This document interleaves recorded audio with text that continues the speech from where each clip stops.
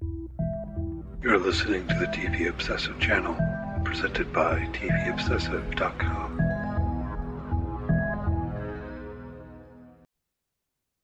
Hello, welcome back to the TV Obsessive podcast. Here today for episode 54. It's the 1 year anniversary of the podcast today. As always, I'm Cameron Crane, executive editor for TVObsessive.com, joined by Ryan Kirksey, writer and contributor for the site. How you doing today, Ryan? We're doing great. Happy 1 year together on this podcast. We've covered a lot in that time. We are also entering into a very busy period of content. A lot of that we'll touch on coming up. But yeah, overall doing great. Cool. Yeah, I believe it was June 13th that we recorded our first podcast. So That's it's right. June 14th. It's pretty, First, I mean, it's pretty directly spot on, you know. I yeah, mean, first day of the second year, I guess. Here we go. we started with the bear. People can go if people want to go back. We're going to be back to the bear, really, like next week, kind of previewing the upcoming season three. And then we'll talk about season three when it comes out in a couple of weeks. The timing matches up pretty well. It comes out on the 27th. We'll record on the 28th and get that out there. But today we're going to talk about Three Body Problem, which is Ryan's choice for his show of the past 12 months that he's chosen to talk about on the podcast.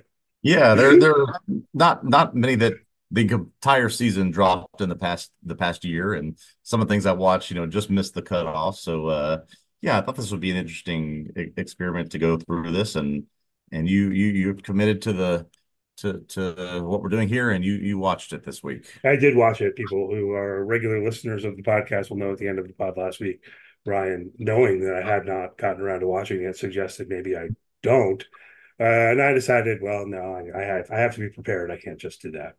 It might have been interesting, you know. Yeah. I also thought about the idea. There was another podcast that did this. I forget what it's called now. Apologies, but where they would talk about a show and someone who'd never seen it would watch the first episode of the show and then the last episode of the show, like over the course of seasons. You know, I thought about doing that. That's not the one season. I've got time. I'll get into it, and you know, I enjoyed it. We'll talk about that in the latter part of the pod. Three Body Problem. So three people have also watched that. First, as per usual, talk about what's been in the news this week, and so on and so forth. What caught your eye this week, Ryan? Yeah, a lot of news coming through this week. Maybe one of the things that you and I are looking forward to most are several shows coming on Apple TV Plus. We got one of these, I don't know, sizzle reel things that Yeah, they released that showed a few seconds of Silo and Severance and other shows upcoming. Slow Horses new season, but yeah, I think the Severance and Silo footage were the things that we've really been looking for some time. those are the things that stood out to me, and of course, those are also the things where they have such obsessive fan bases that you see people, you know, trying to do deep analysis of the 5 frames of you know, Severance footage we got or whatever. He was like, he has balloons. What does it mean? That I don't know, man. Yeah. You know, but also because you know we've been on top of Severance in terms of okay, it's in production. Okay, they wrap filming. When are we going to get it? And I think getting it included in this teaser here in June makes me more confident than ever that we're going to get it before the year's over. But I Yeah, don't know for sure, but maybe that's a great early point. 2025. But I was going to ask you that very same question. Is seeing this now, will this now lend itself to one or both of these shows being a holiday late 2024 release? Looks more and more likely now. it does. I mean, particularly if you look at that teaser as a whole, a number of the things that they're advertising in it have release dates. Lady in Mhm. the Lake, you know, was it Bad Monkey with Vince Vaughn, and like this movie with Brad Pitt and George Clooney, I didn't know Yes. exist, called Wolves. I Wolves, think it must be like their last name or not something. yeah, not wolves, It's not wolves. Wolves, it's called Wolves. Yep. And which actually looks kind of fun. But then Severance and Silo, which there had not been, to my knowledge, any previous announcement about release dates at all. And there still isn't. They're still not putting release dates on those shows in here, Right. but that they're packaging it together with something like Dark Matter, which is out right now, Presumed Innocent, which came out like 2 days ago, you know, Pachinko, which comes out in August. You know, it kind of feels like a rest of 2024 teaser, but We Yeah, don't know for this would sure. be For sure. it would be some clever clever marketing and maybe a bait and switch if they did not. Then I would say in the next month or two we should be hearing something about a date for this. And yeah, I'm with you. I think this will mean 2024. Why would they show us something and say, oh, a year from now you're going to see Severance? That would be quite disappointing. Right, unless they said it, like you'd almost expect them to say it up front, like 2025. But this is just, I don't know. Now we're reading into Yeah. things. I know that you, as I, am a big fan of Severance. I don't quite recall. Did you watch Silo? Yes. Yes. You Oh did yeah. watch Silo. You might have liked it more than I did. I wrote on Yeah. Silo. So I Silo is thought actually it one of was those just shows I've now we'll talk about this later with another show, but two other shows actually. But one of the shows where I'm gonna now plan to go read the source material ahead of Silo. I've heard that these short stories are incredible, so I'm gonna try to do that ahead of this second season. all right. Well, if you want to write on Silo season two when it comes out, I will give it to you. I'm Oh, not. okay. Yeah, I wrote on season one. I mean, it was, I'll watch season two for sure, but it was, I don't know. I constantly feel like there are people in the world who were into Silo way more than I was. Hmm. And so I was always had like kind of little criticisms or like, I'm not sure, quite about what this show is doing and so on and so forth. And I can continue to do that. Yeah. But if you're really into it, particularly if you're going to go read the source material, if you want Yeah. to write on it when it comes out, you can. Severance, though, I do claim. Oh, yeah. um, Other people could probably That's get your in there on that one, though. There's more that anyway. that's your baby. I'm not gonna take that one from me. Other people could get in slightly different ways. Anyway, I started talking shop here on the podcast. Well, let's move forward.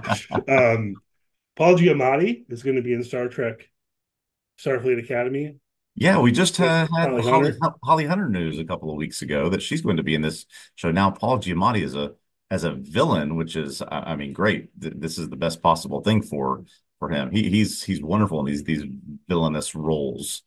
Yeah, really choose the scenery a little bit. Yeah, I don't know why, but there's some small part of me that almost feels like Star Trek isn't supposed to have such big names.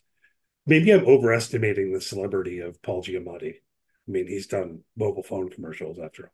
that's true. I mean, he does have an Academy Award, but that was Yeah, 20 years ago. So, yeah, maybe you're. I mean, he was Rhino in Amazing Spider-Man 2 or something. I mean, he'll do pretty much anything you want him to. I guess he does do various things. So I don't know. That's exciting. Maybe let's seg on that, right? Because we're talking about Michelle Yeoh having been in Star Trek Discovery, and of course, all we were refreshing our memories and like all the tons of things that she's been in, including everywhere. I'm sorry, everything, everywhere, all at once, right? Yep. Um, so she's in the upcoming Blade Runner show that Amazon Prime is making, and they just announced also Hunter Schafer is going to be in it. It's Blade Runner Yes. 2099. I think we've talked about this briefly before, but I don't know, thoughts about the casting, about the show, and so on. Yeah, I've heard nothing but good things about Hunter Schafer. I've not seen Euphoria. I think we've talked about this, which is where I think she really became or really made herself known as part of that show. She's, I think, in the new Hunger Games movie, which I've also not seen. So not too familiar with her work, but she does have a lot of acclaim, particularly from Euphoria. And every time I see one of these Euphoria, emerging rising stars that have all this other work, I just think, oh yeah, well, this show's never coming back. It's, Yeah. Well, there were. It's funny because there were some things in the news, as it were, this week about Euphoria also, but there was nothing there. There was no there there. right. You know, it was like I read the article. I go, I already knew this. Like, it's not going to be set in high school anymore, and Yeah. but HBO still wants it, and Sam Levinson's off, yeah, working on writing season three or whatever, and it's like we've heard all that before. Hunter Schafer, I will say, I think she's quite good in it. It's funny, I forgot that they made that Hunger Games prequel, um, which maybe I want to watch at some point. I've read. Have you read the books? You ever read the Hunger Games I've read books? the three primary novels. Yes. They're very good, and Yes, then they like are. the films are just almost too straightforward as adaptations in my mind. It's Yeah. my example of how going almost page by page is too straightforward. But anyway, yeah, she's been in some other films and such lately, and all like everyone in Euphoria seems to just have a burgeoning acting career. So can they get the gang back together to do That's the season problem. three? Yeah. I think You they likely you will, have actually. two or three mega stars now that were on Euphoria, and then you have everyone else that just sort of risen to a level of, are you going to be able to ever get these people in the same room at the same time again? That's the problem. Yeah, like Sydney Sweeney in season one of Euphoria kind of seems like a side character. Yeah. You know, so yeah, it's interesting. She takes more, a little bit more center position in season two, for what it's worth. I know you haven't seen it. I have seen it. We talked about that before. But yeah, Blade Runner 2029. I'm intrigued by this, particularly with the casting. It seems like, hey, maybe this will be good. I'm curious to kind of re-enter the world of Blade Runner in live action, which hasn't happened since the Ryan Gosling movie, right? There's Yeah, I the was gonna say animated that's series that they a made, number of years ago. Yeah. um, Yeah, this The will be Black on. Lotus. Yeah, this will be on Prime. Prime Video will have Blade Runner 2099, but I did not see a date for this either. Just casting news right now. Yeah, I think it's always when you're getting casting news, then it's probably pretty far out when you're actually going to get the show, right? Yeah. So probably also with Starfleet Academy, which you mentioned. I mean, maybe next year, right? But Yeah. certainly not this year. Um, we got a trailer for this show, Sunny, starring Rashida Jones. She also Yeah, this executive th- produces. this was great. I had not read or seen much about this show before watching this trailer. I really am a Rashida Jones fan. She has done a lot of good things, including a Same, couple yeah. of good things for Apple TV. Um, this is, as I understand, based off of a book, uh, Dark Manual, which very popular sort of crime tech thriller. But this trailer is on the list of ones that got me. I'll be watching this show certainly. Yeah, I thought it looked pretty fun. Comes out Yeah. next month, July 10th. So I'm definitely thinking about watching it. Potentially, maybe I'll write on it. I don't know. It's I'm doing Phantasmas right now, which again, recommendation to the world. Watch Phantasmas. Another show that has a cute little robot in it. Sunny has a cute little robot in it. Although the robot in Sunny looks like it might be a little bit, I don't know. It might be nefarious. I don't know from the trailer, but we'll see. But yeah, check that out next month. I want to Um, ask you, we should have maybe mentioned this when we were talking about the Severance and Silo. I think you and I have always had, I mean, a real strong affinity for what Apple TV Plus is producing. This streamer, I think in the larger sort of culture is rising the ranks, right? yeah, In terms of people understanding the quality that they are putting on. We've obviously talked about Severance and Silo. You and I covered Constellation, which they did cancel, but they've got Presumed Innocent, they've got Dark Matter, they've got, if you want your soap opera-ish thing, they've got Morning Show and Palm Royale, and some of these other shows. They did the Master of the Air follow-up to the Band of Brothers and the Pacific documentaries. I've told you how much I love Loot, the comedy on there with Maya Rudolph. They just have a lot of quality things they're putting out. It seems like they're doing something new every month. yeah, and even the things that I've watched on Apple TV Plus that I don't particularly care for, like Shrinking, where there's also going to be new Shrinking, and with no offense to Shrinking fans, I don't particularly care for it. Um, I'm like, I don't know, I watched 3 episodes and quit, so maybe it gets better, um, but what the reason I mentioned that, Ryan, is that even a show like that, my criticism of it is it feels mediocre, or it's Yeah. like just kind of not my thing. I'm not going to say it's bad. It just doesn't right land for me what it's doing, the style of humor in it. And I just kind of more feel like it's not for me than I would say it's bad. I would even go so far as to say it's pretty good for what it is if you want Yeah. something like that. So, I think that Apple TV Plus is kind of doing well at servicing different genres and ways that do land for people. Because I know a lot of people love Shrinking. Yeah. When Yeah. to That's mention true. that as an example, for me, it just felt like I don't know. There's something about it that I wasn't really into. But I do think that they're doing. They don't have a lot of like Drek, which I feel like other That's streaming yes. service. Yeah. So Excuse you're me. looking at you compare it to, say even a Netflix or a Hulu or these other streamers that you'll just see stuff come across that they're just I mean, they're just trying to put something out to appeal to the reality TV crowd, or just something out that's a comedy or something that just something to satisfy a certain base of audience. Apple TV seems to have pretty smart segmented things that they do, and I've just been a fan of a lot of what I've seen there. Yeah, I mean, it can feel like Netflix. I've even kind of read this in terms of behind the scenes. That's their strategy. They just throw everything against the wall and see what sticks. Yeah, It's like, oh yeah, well, yeah, sure, we'll produce it, and then we'll just see how yeah, it does.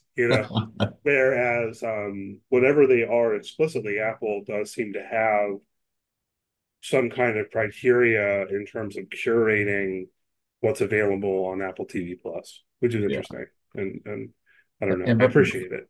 And before we leave, Sunny, just want to shout out Japan. Japan's sort of having a moment in the television right now. I think that Tokyo Vice was in the news of something that was just canceled after two seasons. Canceled.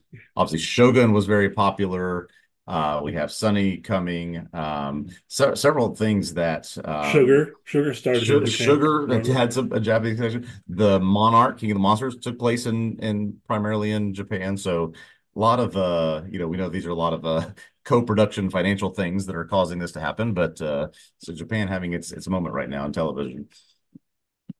Yeah, which is cool. And Yeah, well, let's hit the one. We got one more Apple TV Plus thing we're yeah, excited about, right? Hijack season two. yeah. This is fantastic. Again, Idris Elba, who I did read, this show was the only other show on Apple TV Plus besides Ted Lasso to sort of hit the top of the streaming charts. That's been an Apple production. So yes, this is a season two after the wildly popular first season, which saw Idris Elba on a hijacked plane. You and I have debated in the past, is he gonna walk onto another hijacked plane? His job, I did see in this, is a corporate negotiator. So he could, apply his skills in a lot of different places. So we may have some, hijacked things on the ground this time. But this was a good enough show that this they've added some interesting folks to this second season, but it's definitely coming, and I could not be more excited about it. Yeah, maybe a boat. A boat, yeah, hijack a boat. Can Uh, I hijack a 18 yeah, they wheeler? added. I was looking at this and refresh my memory. They added a few people, and definitely one of them is that guy from that thing. Um, You what, talking what Toby Toby Jones? Jones. Oh yeah, totally. Who's the assistant Nazi scientist from the Captain America movies, probably where you've seen him before. At least that's Oh, where I know him from. he's in all time. He's in all kinds of stuff. Yeah, He's yeah, one of those character actors where he shows up, be like that guy. yeah, exactly. So that's good. That's cool. Yeah, but again, just more Apple stuff, and Hijack was fantastic. So I'm looking forward to this second season. Awesome. Uh, Hitting a down note. What do you think about this? I also had this story, and then you put it in our notes first. With Late Night with Seth Meyers, that the big news is they're getting rid of the band for Yeah, budgetary reasons. yeah, this was disappointing, not just in the micro sense of, oh, okay, for the show, Fred Armisen was often the leader of that band. They have sort of good rapport between them. There's also more of an indication of where late night TV may be headed. I think there's some of these shows are sort of across the board cutting costs. You Yeah, see things like Jimmy Fallon getting these big long-term contracts, Jimmy Kimmel getting large contracts, but in terms of just the late night TV landscape, I think this is more in line with where things are heading. So they'll, keep it going because, late night is a property, but they'll trim it down as much as possible. yeah, and it makes a certain kind of sense, which is not to say I endorse it by any means. It got me thinking about it though. Throughout the history of these late night talk show programs, there's been a band. Yeah. Like they always have a band. Why do they have a band? They need to have a band. Like you can easily see if they're thinking about making budgetary cuts, they could say, well, like the band is kind of to the side Yeah. of the meat of the show. We can get rid of the band. And in fairness, the band here, the members of the band, from what I read, they all said, look, man, they treated us well. They treated us well during COVID, during lockdown and all of that. They treated us well during the strike. Seth Meyers been nothing but kind. He didn't want to do this. So the showrunner didn't really want to do this, but it's like whatever. Um, on the other hand, have you ever been to a taping like this live? I have been. To Jimmy Fallon twice. Yes. Yeah, we talked about this before. I've also been to Jimmy Fallon. I went to a couple other things, lived in New York City for like 15 years. Um, there, it feels like the band's more important. Did you Yes, have that feeling? absolutely does. They are an essential part of yeah, raising um the mood and the attitude of the audience, Yeah, engaging with the audience, providing some different cues for things. Yeah, I mean that was the Roots, so it was maybe just yeah, sort of this is awesome to see the Roots, but the band there, at least in my experiences in those types of filmings and programming, is essential to the sort of the audience interaction piece of it. yeah. I agree. So that got me thinking. Okay, well, in meaningful way, the band is there for the live studio audience more than the band is there for the TV viewing audience. But of course, the live studio audience also doesn't pay, generally speaking, for these things. You just get to go for free. I mean, you have to go through bureaucracy, Yeah. but all of these things are free if people aren't aware. If you really want to go attend a taping, you go to New York City, figure out how to do it. And Yep. the hardest one, the one that I never did, was Saturday Night Live because it's like people camp out overnight. Yeah, I heard that one's next to impossible to It's like get in. I'm Jimmy Fallon was, not if you doing could that. figure out the time and watch online, it was relatively easy to get your name in the list, whether you're picked or not. But yeah, some of these things I've heard Colbert is difficult as well to get I went into. to Colbert early on in his current show. I also went to the Colbert Report Hmm. and I went to the Daily Show one time. And all of those were like you had to know when they were going to do it, but then you could put in a claim for tickets online for certain days, and then like you might not get them, Yeah, but if you did get them, they were free. But then they overbook them and tell you to show up a couple hours early to get in line. yeah, And then people at the end of the line don't get in and they give them a ticket for a later showing. They right. want to, I mean, the basic logic is they want to make sure that it's full. You can't have an empty audience. Yeah. So, but that was all really fun. And yeah, anyway, back to the story we started with. I definitely think it's a huge bummer that they're getting rid of the band. I think it's sad. I don't like it. I Yeah. don't feel like there's anything I can do about it, but um I did note here at the very end of this link that we have to this story about the budget cuts, it does talk about how Myers recently signed a deal to keep him on that program through 2028. So as those years get longer and price tags get higher, more of these types of things I fear are going to get cut over the years. yeah, I suppose They so. I don't want to know. keep the talent, right? They're going to want to keep the talent. So what do? You have to start cutting other things. I guess. Yeah. I don't like it. Anyway, so Game of Thrones stuff. I think that's all we have left. We did this as Yeah, lots planned, put of it at the end. as you might imagine, with the new season House of the Dragon coming Sunday night, there's a lot of news coming out. No surprise here. It's been renewed for a third season, even before the second season airs. We know, I think we know, but I think it's safe to assume based on clues from this season, we're going to get, I think, probably 4 seasons of House of the Dragons. They can tell that complete story. And then other things that once previously thought to be dead or sort of in limbo have also been revived because of just sort of renewed interest happening right now. A prequel series called 10,000 Ships, set 1,000 years before Game of Thrones, is being revived. We know that Night of the Seven Kingdoms, based on a short story that's coming in 2025, is filming now. We won't get the Jon Snow show, but it sounds like everything else is back on the table, even a couple of animated series. I heard one of the Right. actors in our current show say, "Oh yeah, they've approached me about using my voice for an animated spinoff for one of the House of the Dragon characters." So yeah, everything is back on the table in the land of the dragons again. Yeah, and mostly prequel stuff, which makes sense.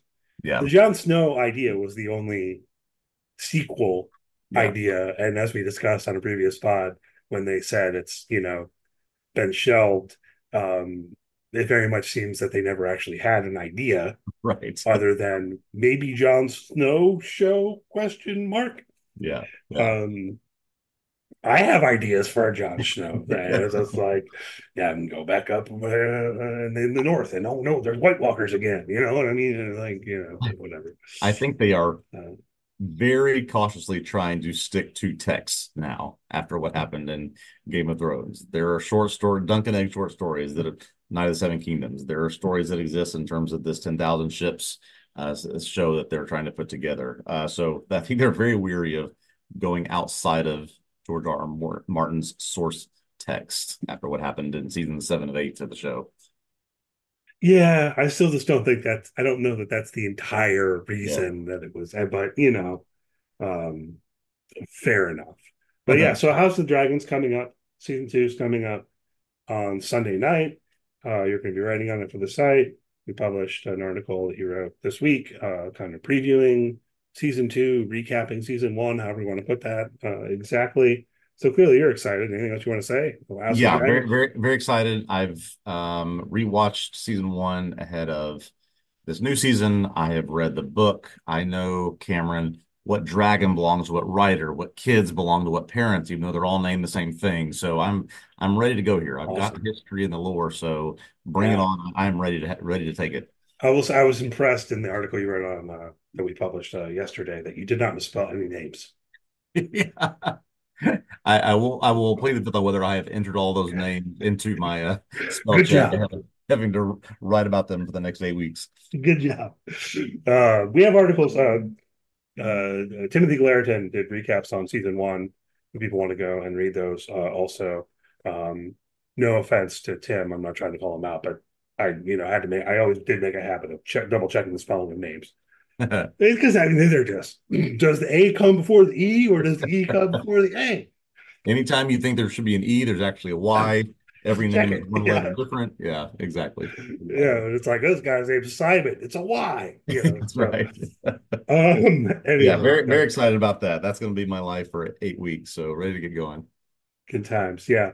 Want to briefly mention Doctor Who. I was talking last week about how I caught up on the recent season.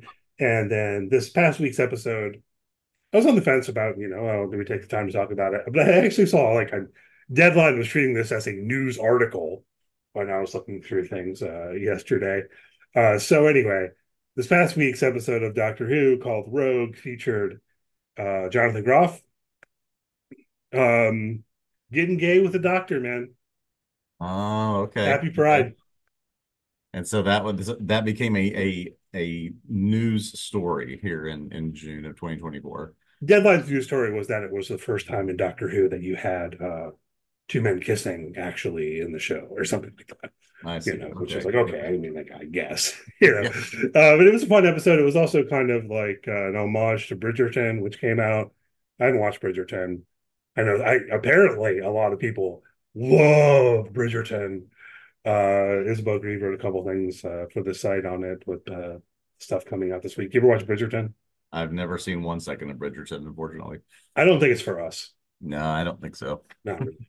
Um, Other than that, started watching Resident Alien. Have you ever watched the show with No, I've Alan never seen. Tudyk I've on played sci-fi? this is a game, right? I've played the game a few times, I believe, but I don't think I've ever watched the show.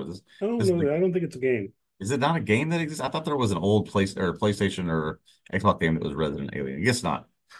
I don't know. I Are must you be thinking confusing of with something Resident else. Evil? Oh, okay, that's what it is. I played Resident Evil. Okay. Yeah, Resident Evil is like a horror game. I do think Resident Alien is based on a graphic novel or something like that. Ah, okay. I don't have those details in front of me, unfortunately, with apologies to the graphic novel fans. But the show is pretty cool. I mean, it's basically our protagonist, played by Alan Tudyk. Are you familiar with him from things? He was Yes, I do know Alan Tudyk okay. well. Fun fact, my mother-in-law was his math teacher in high school. Oh, really? Yes, Oh, yes. yeah. He's hit the big time. Yeah, because I feel like Right. this is the first time he's ever had the role as the main character in a Yes. thing. He's always previously he's always felt like the guy who plays the you know um, geeky scientist side character or something like Yeah. that. Also But very accomplished voice actor too. yeah, so here he plays a alien who's come to Earth, and he's in he's disguised himself as a human being, and it turns out the guy whose body he's mimicking was a doctor, and he gets roped into being the town doctor. but really, and this might feel like a spoiler, but it's not because it's like in the premise in like the first episode. Yeah. He's supposed to be here to kill all of humanity. Um, but he's lost his device to do it, and then he's like, I don't know. It becomes this interplay of he starts making human connections, and there's that question of whether he's going to carry out his mission of um, killing all human beings. And Oh, okay, okay, so it's okay. kind of fun. That's I pretty good. mean, Yeah, there's that actually does sound fun. Does there's not three all sound seasons of like this. Resident Evil, which I'm familiar with. So Resident Alien is a completely different concept. Yeah, totally different, right? Resident Evil is like a horror Yeah. zombie thing, right? Um, and this is more of a, besides the alien aspect of it, it's more of Yes. a northern exposure kind of vibe because he's in this like Okay. small town in Colorado, with I I don't even know see. what the population is, so 5,000 or something like that. So it's a good show. I recommend it. I watched it on Peacock, Okay. but it's also available on Netflix. Oh, Um, interesting. I didn't know they were sharing things these days. I don't know if the most recent season is available on Netflix. I didn't Okay. check. Season three just came out. It just ended in like March or April or something like that. Um, Either way, watching Peacock with ads, Yeah. and then I went over to Netflix to watch Three Body Problem, which we're about to talk about. And I don't know, do you have Netflix with ads or do you have it without ads? I have it without. Yeah. I used to have it without, and I was signing up for it again. Both my cards on the table there. And so I don't know, I've been watching Peacock with ads. Maybe I can deal with ads. Maybe I Yeah. actually can. I mute them. Um, and then it proceeded to like show me no ads for the first six episodes of Three Body Problem. And I was like, what? Are there going to be ads? Okay. But then there were some. Then there were some. But Interesting. I've Oh, okay, before we get off of streamers into what we're going to talk about, I heard this or read this week in my prep. This is maybe interesting to no one but me. But to anyone who is going to watch House of the Dragon. So I have heard that if you have the standard no ads, $15 a month subscription to Max, then you're going to get HD only or HD as sort of a maximum viewing format. You no longer can get 4K if your TV or your whatever you have that you're going to watch this show on, which is designed for 4K. If you have just the 15.99 no ads, you're only getting HD. You have to pay $5 more to Max to get the 4K streaming option if you want the absolute optimum House of the Dragon viewing experience. Give our, Warner Brothers Discovery Overlords $5 more a month. is that all you get for those $5? You have me curious how many people out there are willing to pay $5 more a month Yeah, I mean, for for if video you quality. if you've paid all that money for your 4K TV and you realize, well, I've been looking forward to this show all year, but I'm only going to get, 1080p streaming quality out of it. Maybe that would. I don't know, but apparently that's what you get for your additional $5. Well, good note. Good So if enough. you Yeah, care about just the in case. 4K, you got a couple days, you can up your plan There you go. for They'll be House of the happy to Dragon. take your money. Yeah. Um, all right. So I think let's talk about Three Body Problem. Um, Spoilers are going to be on the table here for all of season one. That's all that exists in the world at this point. We have noted on the bottom it's been announced that there's going to be at least a couple more seasons, but Two more um, seasons. Yep. season one all is all that's out right now. So all of spoilers will be on the table for season one of Three Body Problem on Netflix on the other side of our brief musical interlude. And yeah, see you in about 10 seconds.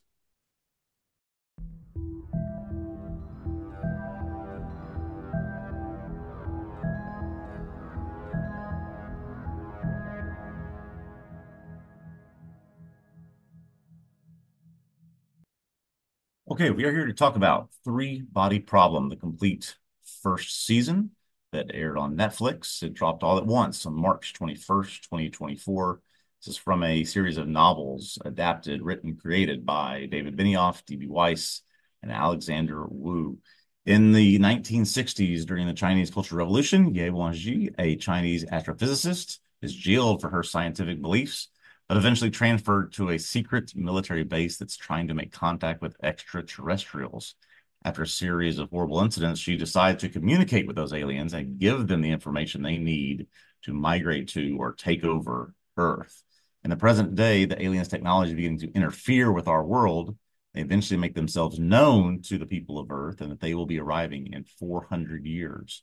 Present day scientists and government officials begin trying to make plans for what seems like hopeless and inevitable future, but the one that is many centuries away. So that is a very conservative, short summary of a lot of Very, complex things that happen. very brief recap. You didn't even mention the video game. Yeah, this is the three body problem. The idea of that title is from a game called the three body problem, which some of our present day scientists find themselves in and having to solve different problems. Helps them uncover what actual the intentions of the aliens are. Maybe just started with this that this is the first season of what sounds like will be three. It's also adapted primarily from the first novel of three in the series. It touches a little bit on the beginning of the second novel.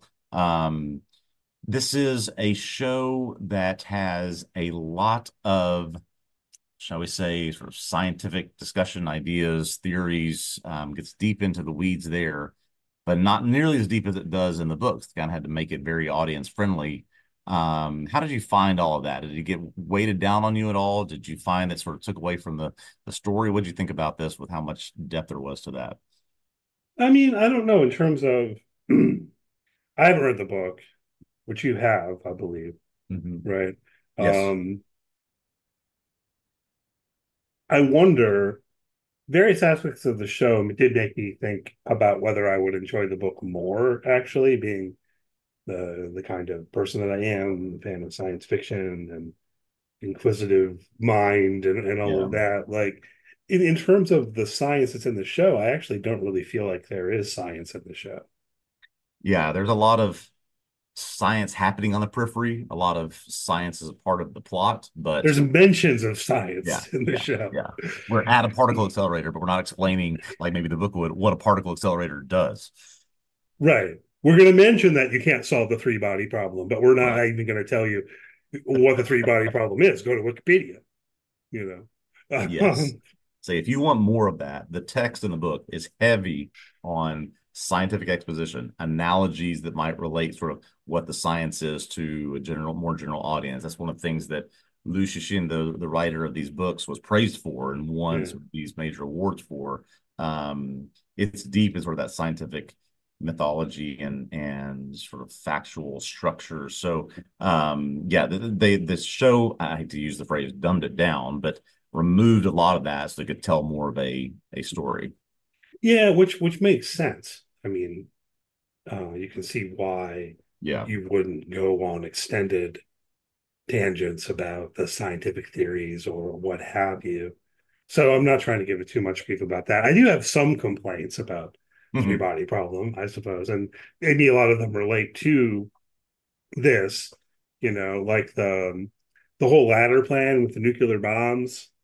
I don't know. I was looking on the internet and I did find some things that said maybe it's not completely implausible. I'm like, all I think right, that I enjoyed it more because it failed, right? If this had succeeded, and we got the knowledge 200 years down the road that we hope to get, I mean, it's like this is one of the most improbable things that's ever been created. So yeah, it's destined to fail.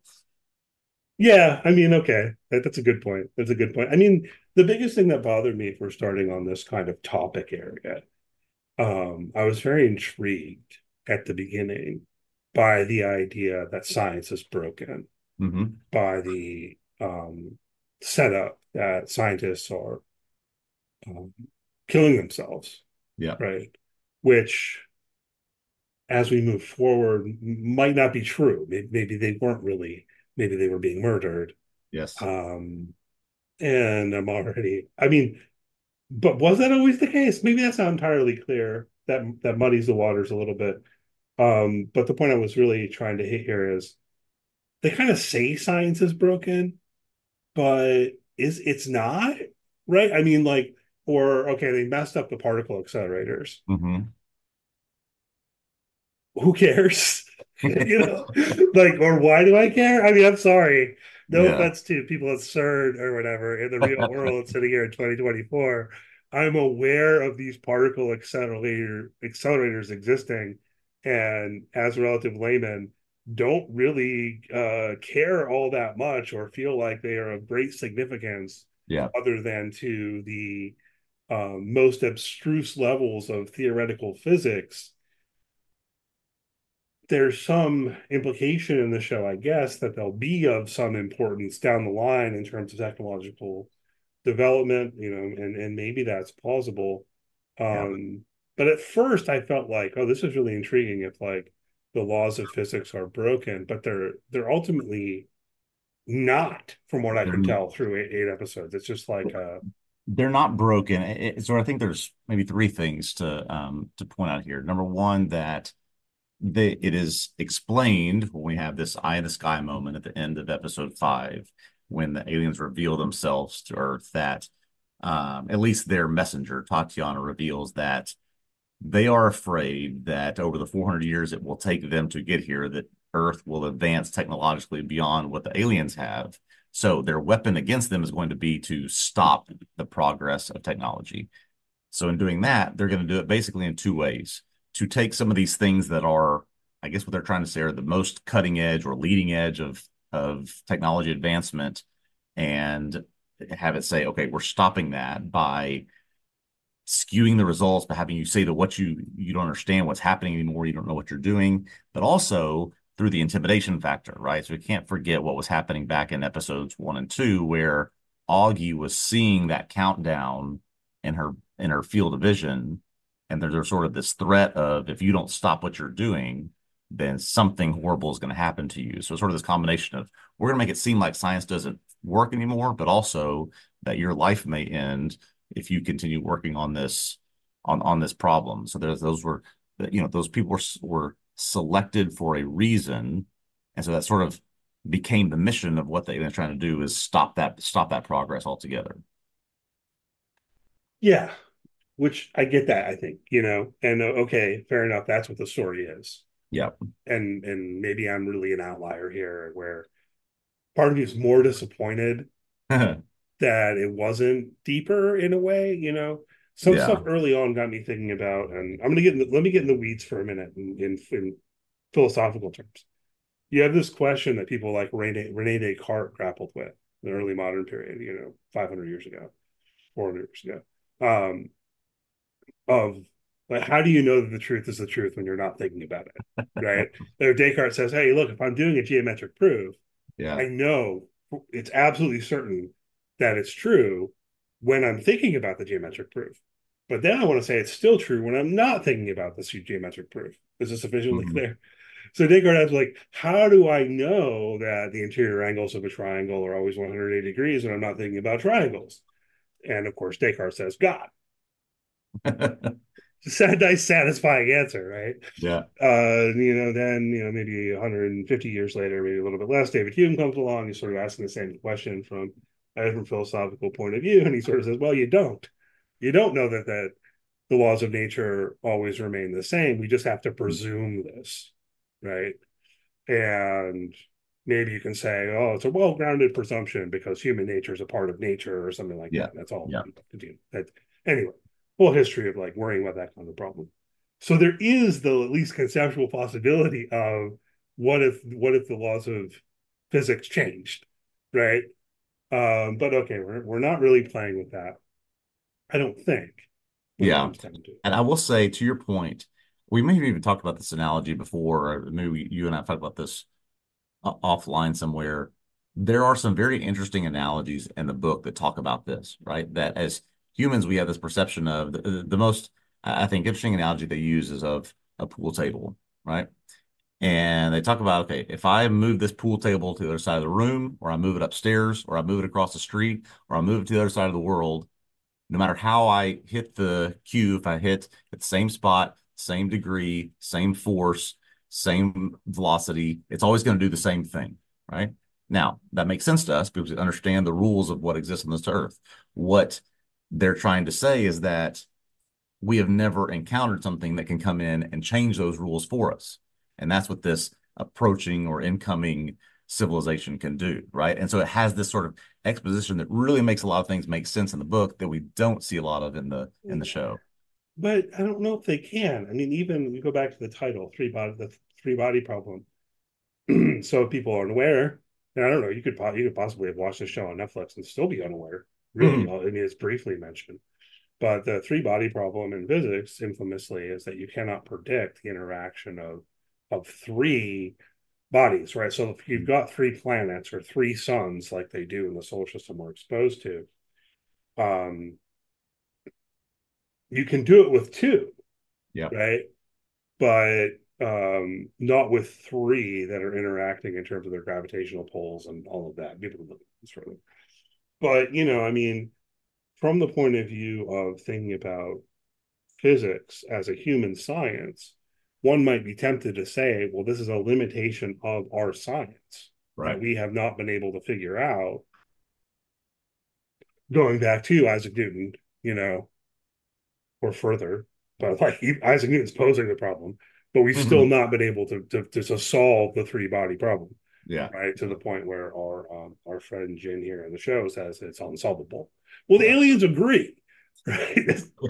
So it'd almost be more striking if like this advanced alien species could solve it, like that they yeah, had more advanced physics, but apparently apparently they don't. So that's implying that this unsolvable problem is somehow like kind of intrinsically unsolvable or something like that, which it remains in line with what we know about physics, yeah, broadly speaking. yeah.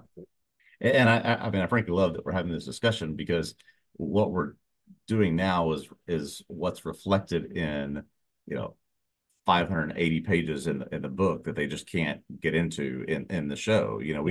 I've written in the pieces I wrote for this about this show is that, these five main characters, this Oxford Five that exists in our present day, are not in the book at all.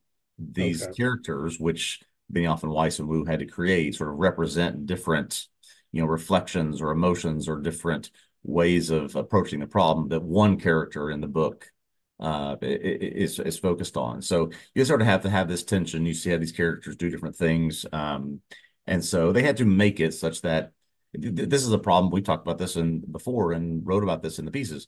There have been other attempts, at least in this country, of adapting this, and they said, "Oh, we just can't do it. It's too complicated." And Yeah, so Benioff and Weiss had to sort of figure out the ways to make that happen that was more digestible, I guess, by this, at least by our Western audience. that's fair enough. Let's get more, I don't know, Yeah, plot. what, ethical, or Yeah, let's shift gears a little bit. um Sort of striking scene with Little Red Riding Hood, yeah. with Santi apparently, no, we don't trust you because you lie. Now we're afraid of you. um I had a couple of different directions to go with that. You want to start in terms of how Yeah, this just lands for it goes you? back to sort of what you're thinking about the idea of truth. So in this scene that we're talking about, Jonathan Price, who plays Mike Evans, is communicating with the Santee, and he tells them the story of Little Red Riding Hood. He's been telling them stories or having conversations with them, try to give them a sense of what our civilization is, but they cannot understand the concept of the wolf deceiving someone that can understand this concept of fiction, they can understand the concept of what they perceive to be as lying or mistruth, because I guess their civilization just does not have that as a part of who they are, and because they see these stories as a reflection of who we are. Mike Evans, who thought, oh well, our little boat, our ship of people that are the followers of you will be safe, now seems to be sort of persona non grata for this civilization says we can't do anything with you. I think the implication being we're going to come and wipe everyone out, even to those of you that have said that you follow us or want to, be a part of who we are. Right, which so previously they it seems first that the other kind of plan about forestalling human technological development that's ultimately revealed, and this would include with the sophons and all of that other kind of plan was already in place though prior to this, right? And so then it's only like that maybe they were thinking that this particular group led by Mike Evans and UNG, that group, the kind of cult of the Santee, which is overblown in my mind in terms of the religious Yeah. angle. Like it'd be easier for me to sympathize with them if they weren't getting all religious about it. Yes. Um, but that they would be safe, but that they would be the only ones who would be safe. But then in this scene, no longer them either. Or I don't know. I started Yeah, thinking that's about how to right. That's read what I all got. that together. I get the impression that this cult or this group developed as, we want to be the ones that roll out the red carpet for the Santi when they arrive, right? So Yeah, the ones that buy into what they're doing, we recognize them as, I think they call them Lord. We recognize them as sort of the people that we want to devote ourselves to. And so we feel in doing that that we will be safe when they come. That's the implication I get, or that's the what I think the impression is that I get from that group. Whereas once the true nature of us in our entirety is learned, they said, "Well, forget it. There's no one that's safe from this." yeah, I think something like that. Something like that. Just thinking about the because the way it plays out, it almost doesn't feel like that in the show, Yeah. right? Because we find out about the plan with the Sophons and everything afterwards. Mhm. But I think it's clear that they were already doing that before this scene. Um, Another question I have here, though, trying to pull a couple things together. You mentioned the kind of digital countdown Mm. appearing, and first of all, if that were to happen to me, I don't know. I don't know how she like goes about her life for a couple days. Like I wouldn't just be worried about hitting zero. I'm like, this has to go away. I can't do Yeah. anything until this goes away. You know. Anyhow, how do we read this? Because of course there's the fear that when the countdown hits zero, something is going to happen. But from what we know about the technology they deployed, as primarily, surveillance and creating an illusion or what have you. Yeah. I don't know. Was something really going to happen? And then let me get this all out there, and we'll talk about it all at once. Um, isn't this kind of lying? Isn't it? Yeah, I think that's a good point. I'm trying to recall from the text if there was an instance where the countdown ever got to zero. And if when the countdown got to zero, I think what we're meant to believe is that Tatiana or some version of Tatiana who can't be seen on camera, can't be witnessed, can only be seen by those that they want to be, want to see her, shows up and takes the life of whoever stopped the countdown. I think that before the aliens revealed themselves, there was the sense of we don't want to do that. And it in a way that to not do that, we just have to have the people that are working on this progressive science to stop doing it, right? To say, okay, we're going to have the humans stop themselves instead of us stop them, right? The murder is much more mysterious than someone saying this nanotechnology doesn't work. We're going to stop doing it. Yeah. I just don't know if it's fully coherent. So Yeah. why did they kill Samwell? What's his name in this? Jack? Yes. His name in the show, It's he's one of the Jack, I officers, think, but actually. Jack Yeah, Rooney. Yeah, John yeah. Bradley plays Jack Rooney. Why'd So they kill him? He just because makes he potato has chips. the real information now, he knows what's happening, but has said, I don't buy into it, I guess. And so, he's out of there. He's been a problem. He's been a part of, let's see, he and now I'm trying to remember the name of the character. He and Jen have gotten to a point where they have solved much of the three body problem within the game. Hmm. He has information not many people have. Most people, I guess, become converts at that point. He says no thanks.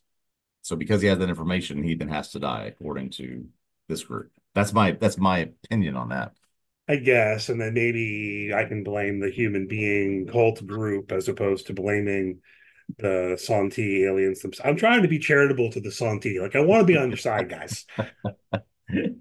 You know, you're Yeah, you're you're saying we can't trust you because you're liars. It's like, okay, I'm a Kantian. I'm with you. yeah. Yeah. But I'm half joking. Um, and I do think that's an interesting element of the story to think about, but they don't play with it as much as they could. And I want to talk to you about this question also. So I put in our notes. One of the things that was striking to me throughout is they pretty much never talk about global warming or anything along those lines. It's mentioned weirdly. It's Yeah. mentioned in a news story that you kind of hear in the background, though. So it's not as though it's a fictional world where it doesn't exist, apparently. Right. But you have people saying, oh, well, these aliens aren't going to arrive for 400 years. You have them playing with the possibility of kind of taking the position of, who cares? I'll be dead by then. I'm just going to live my life and enjoy my life, you know. Right. You have other people saying, oh, don't we have more pressing problems in less than 400 years, you know. Right. And I just kept thinking, like, maybe like climate change, maybe, you Yeah. So I'm know, wondering if, like, yeah, if your thought on this is, what do we care about 400 years from now? Because climate change is going to kill us in 200 years. yeah, right. Like, is it that maybe like these people seem pretty confident that humanity's going to be around in 400 years, and I mean, how without disappointing. anything being done to stop us, we're going to surpass the Santi technologically and all of that. It just felt weird to me as a How disappointing for the Santi when they arrive and Earth is gone because we destroyed it, man. Just a waste of a trip. yeah. So I mean, I guess one question I have for you, Ryan, having read the book, is there any more mention? Is there any more stuff about those types of environmental concerns in the book as In opposed to the the TV show, or is it just in the also book and kind a of a half, looking so at? I've read a book and a half of the second. I do not recall anything about global warming Interesting. from that. But the whole story is sort of this. Um, it's an allegory that is the dangers of doing certain things and the dangers of not doing certain things, Well, right? right, and that's the other reason I'm thinking about this is because there's a certain temptation to almost take the alien invasion story as an allegory for something like global warming. Yeah, It's a threat, but it's not going to be a threat until generations not yet born are around, right? Long after we're yeah, dead, this sort of thing. Should we be motivated to do things now to prevent catastrophe hundreds of years from now? It plays on that level, but then it's like weirdly, yeah. It's the absent. direct Yeah. thing's weirdly missing to me. I don't know. I will be so I will report back. I do know the third book progressing the timeline towards much closer to the time that 400 years is, it's upon us. And so I'm curious what, if anything, it touches on there. So if I read that one, I'll have to give you more of an update on that. All right. I mean, I don't know if it's not in the beginning, there's almost nothing for it because look, I'm not, how to say this. I'm not saying that I feel like the show needs to be giving it a real central place Yeah. necessarily, but it I found myself wondering throughout this first season whether it was a real thing in this world. Is it something that these characters know about? Right? Yeah. Because like if it's this world and a real thing within it, right? Like, and you're talking about physicists and stuff, and just that it doesn't get mentioned, right? Yeah. Listen, they got other environmental scientists working on that problem while others are working on the nuclear propulsion parachute, right? I They have just different areas of expertise, right? I just feel like you should at least have some doomer character who's like, who cares? 400 years from now, is it fucking, humanity's already going to be extinct because of global warming Yeah, or yeah. something. I don't know. It just That seemed like a that weird would have look made to a it to little me. bit more, yeah, a little more 2024 in that moment. It does sort of circle back to um and you think about in the context of what we're experiencing today, what is hopeless versus what's inevitable versus what we need to focus on and what we don't, that it does all go back to this one character in 1960s, early 70s China, who her personal experiences are such that we are lost. Humanity cannot save itself. Has all these horrific things happen to her. So she chooses, yes, I will respond to the aliens or to give them the roadmap, as it were, to get here. Right. And that's not, that was in more of a political, cultural environment, less of a more scientific or technical discussions that we might be having today. But there certainly are some political conversations that we can have today to look at how, our country and our world might be lost. But it just sort of interesting to think about that decision of that one person who decided humanity is lost could Mhm. lead to humanity being lost, and just sort of the parallels that you can draw there of, yeah, that was back in a one specific instance of one specific country and one specific moment in time, but it does reflect sort of more of a culture that we're in today. Yeah, and that's fair enough. I mean, all sorts of things, Yeah. get lumped in there. And I did think that that was an interesting context for her in the Cultural Revolution, Maoist China, all of that. You think about the world at the time, Cold War, nuclear proliferation. Um, and then, yeah, I mean, cut to now also. It's, I don't know, you look at the world in political terms, geopolitical terms, it can be hard to feel exactly hopeful. Um, but then ultimately she kind of does repent on that front. Um, what do you think about that movement, right? Because a part of me almost felt like, okay, I get what led her to make this move in the first place, this kind of despair over humanity. I get that. Um, I almost didn't buy her repenting about it later as much, and I almost felt like it would have been more compelling if she'd stuck to her guns about it all the way up to her death or something. Yeah, I think I have this right. That is a tremendous deviation from the books that she Is sort it of okay? committed. I think I have that right. But yeah, that just didn't land well with me. Let me sort of end of life, as to use your word, repent of this, go and make my amends with whatever I need to or whoever I need to, and then just go back to the place where this began and let Tatiana just sort of peacefully take my life after I've done that. Just didn't wasn't.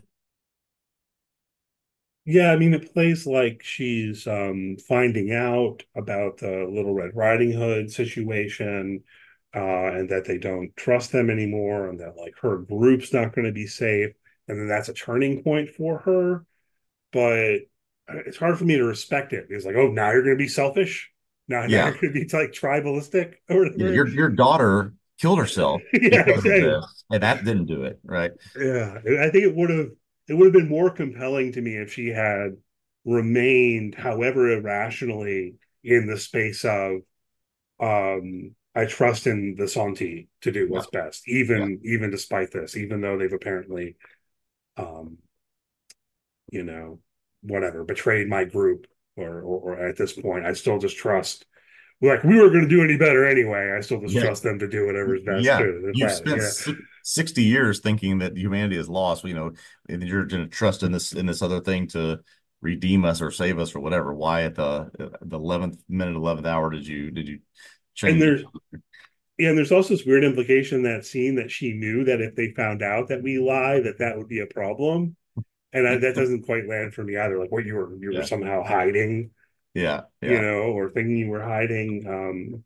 the fact that humanity engages in deception. So I don't know that whole scene didn't land very well for me, but yeah, I yeah. guess No, she's that's dead and one I gone wish I now. wish was not in there. Frankly, we could have done without it. We could have done without that.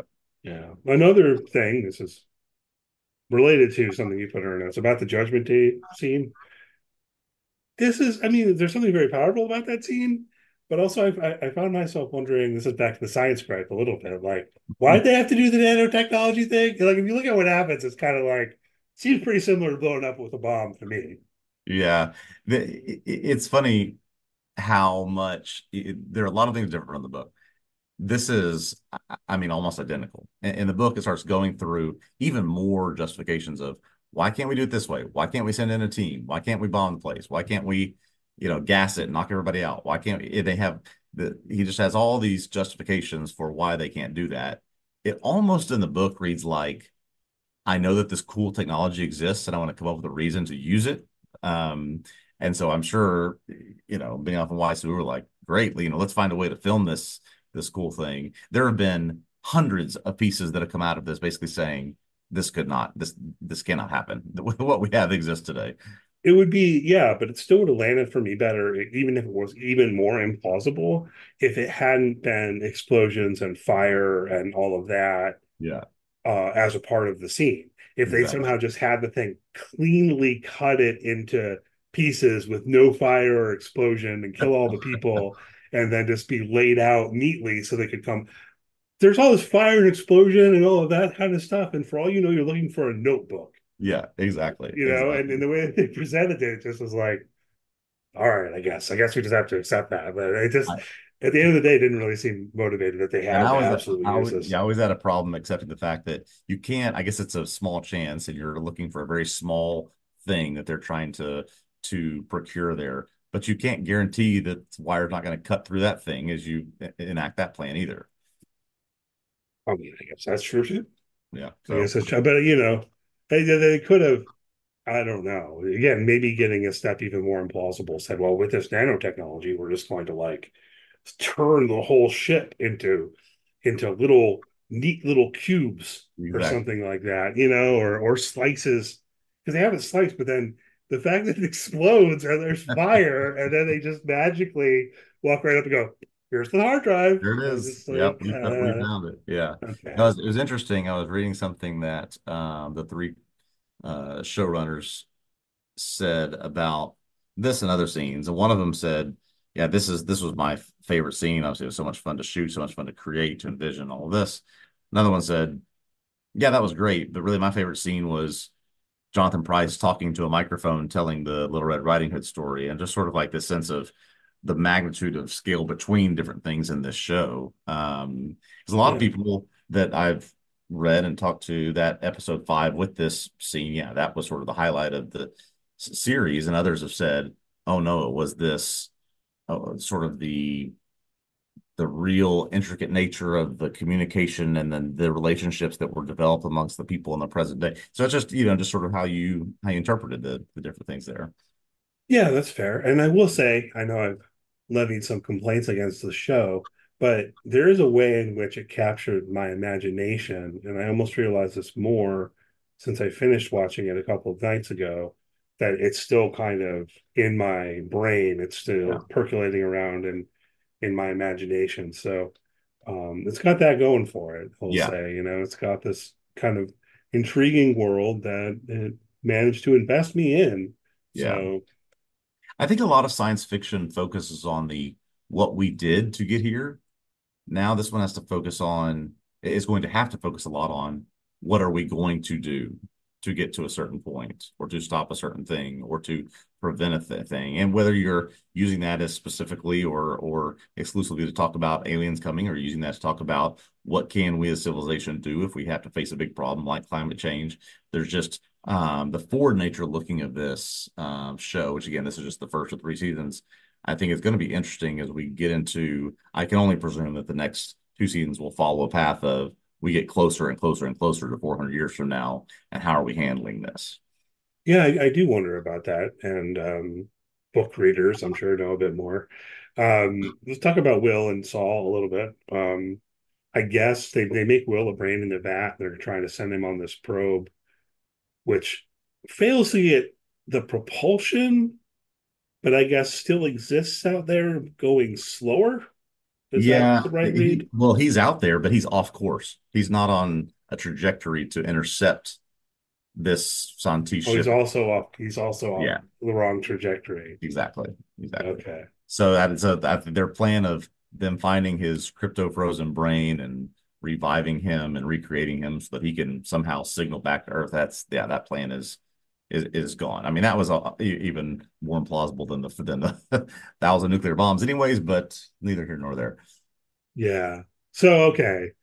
Outside chance of something happening with that, but probably that's just a failure, and Probably not. Probably nothing. probably Yeah. raises over. Yeah. And then towards I think it's in the last episode of the season, Saul is to his surprise named as a wall facer, and you have this whole Mm. idea of the wall facer program as a way to fight against the aliens who have surveillance everywhere.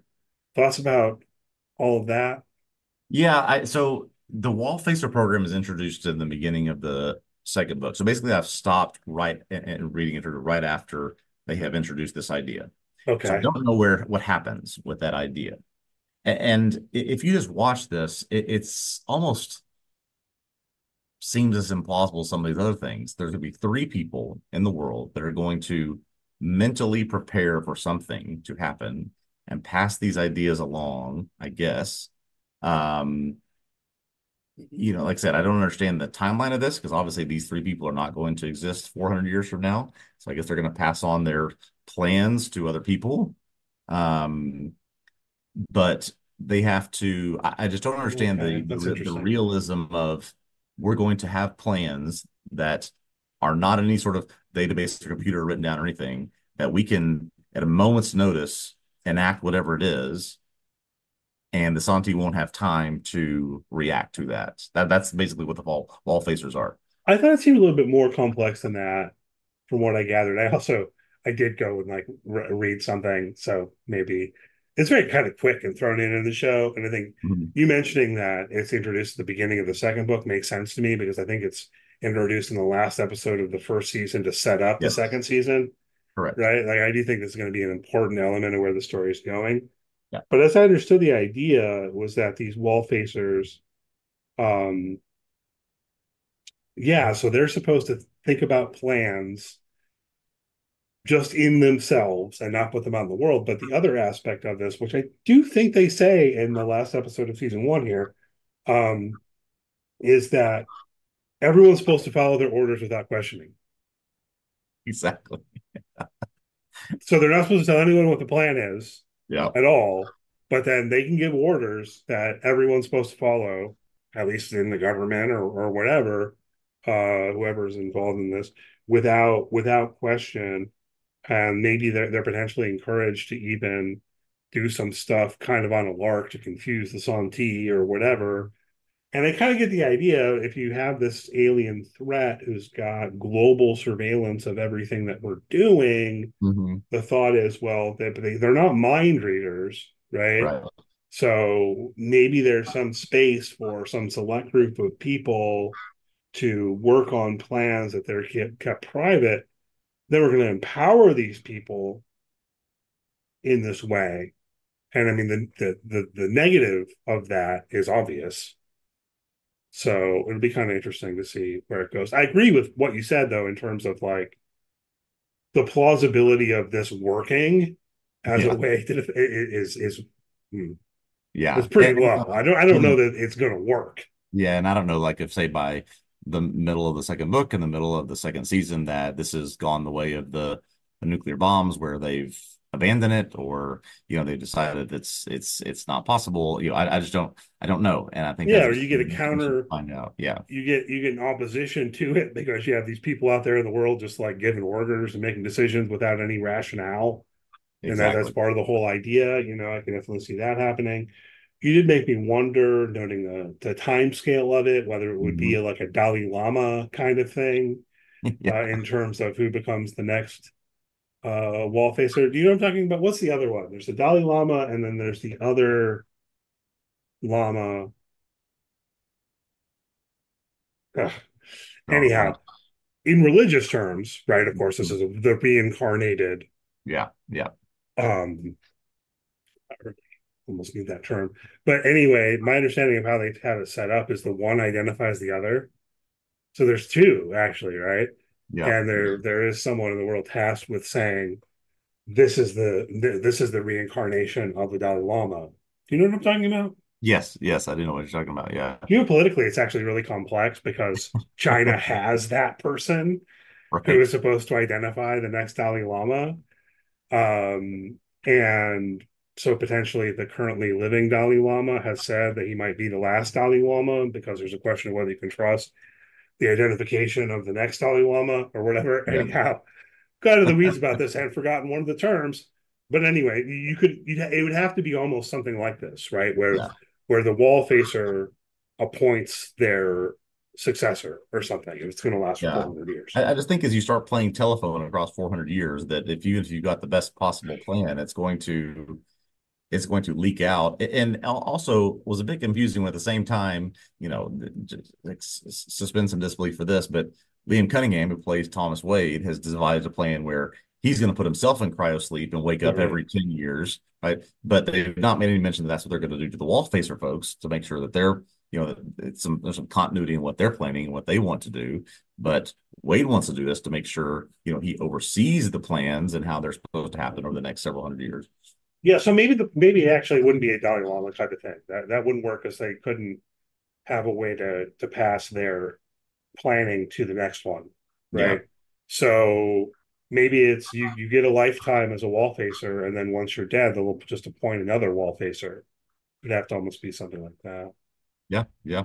So So we'll see where that goes. I'm sure that's going to be a big part of season two. yeah, I'm sure, and that was one of the things. Again, I put this in our notes that baffled me a little bit is that Saul almost seems like he is literally there for nothing. The first 7 episodes of the season, he just does literally nothing. And Yeah. then, so we have, just like he is confused, we are as confused as he is. Why is he chosen for this? We don't really have a concept of that yet. They said it was not time to reveal it to him.